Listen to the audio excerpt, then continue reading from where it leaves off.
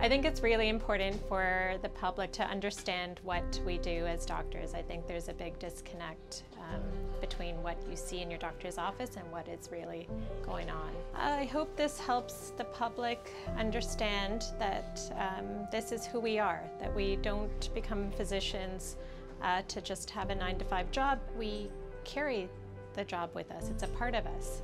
We don't just take off a stethoscope and leave it at work and go home and that's it.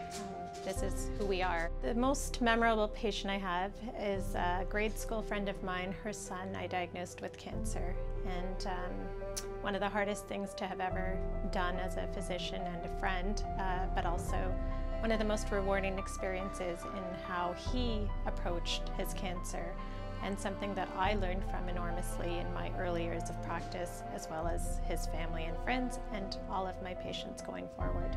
I hope the public can appreciate how much of your troubles become our troubles, and we try our best to find a way to help you through them together.